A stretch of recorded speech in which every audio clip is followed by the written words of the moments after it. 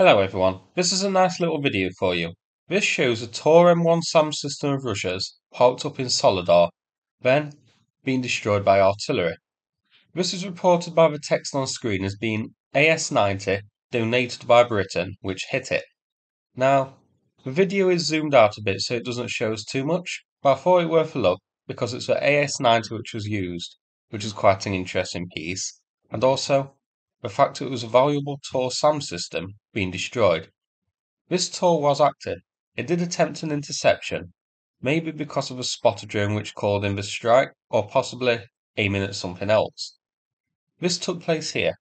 The TOR was parked in the area highlighted by the marker. If we zoom out, we can see that this occurred just northwest of Solidar and close to Bakhmut. The TOR is this, a short-range SAM system with a max range of 12 kilometers.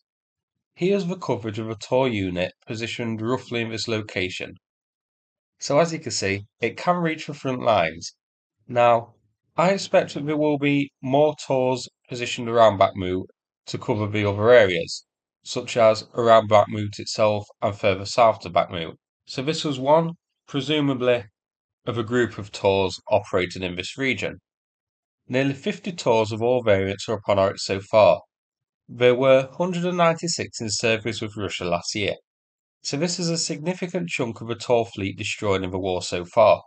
They cost around $24 million each, so they aren't cheap. As for the AS-90 which hit it, that's this. A British self-propelled howitzer with a max range of just under 25 kilometers. 32 have been sent to Ukraine, 5 are up on Oryx, 4 destroyed, 2 damaged.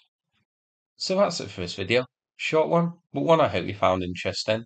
If so, please click like and subscribe. I'd appreciate it. Thanks very much and take care everyone.